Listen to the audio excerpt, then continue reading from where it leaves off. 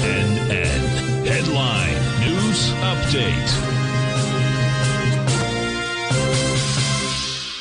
Good morning, everyone. Basil, Chapman here on this 30th of September, last day of the month. You can see the candle on the right for the Dow, a leg C to the downside. You can see the arch formation taking out the left side low of June in the weekly chart, and we're holding the low of 4 days ago so far of 28,958.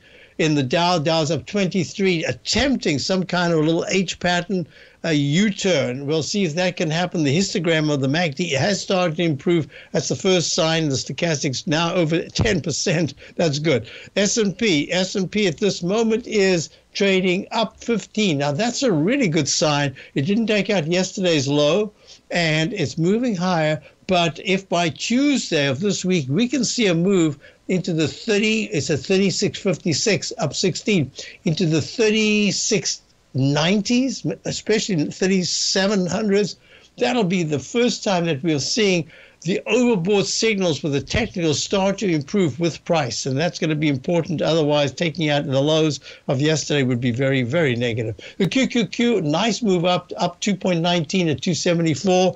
It's got a lot of work to do. The technicals are improving very slowly, but 278 is the big resistance to take out next week. IWM, the Russell 2000, much better move, actually. It's a 2.4 up 1.43%.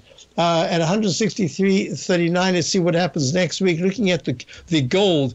Gold right now is trading up 12. This is a very good move in gold. The technicals have improved, but the 9 is still far from closing over the 14. If you're looking at the dollar actually is up 19 ticks. It's just sitting on the 14-period moving average at a peak D, and that just says, yes, there's a really good chance that the dollar's going to have a little bit of a digestive phase right here. If you're looking at the TLT, that is bonds down again. It's down 21 ticks at 103, yields moving up again. And if you're looking at crude oil, I didn't do much of that in my Tiger Technicians hour, an hour, this past hour when I did my show, but it's down 75 cents. Crude oil is not yet really moving to the upside. So the commodities in general have been kind of weak. So we're looking at very important 2 days coming up today, finish today, see what happens with the chart. But if there is a strong move, it has to be start early next week. By Tuesday, Wednesday, we need to be moving much higher. Taking out the lows that we made this week would be very negative. Have a wonderful weekend.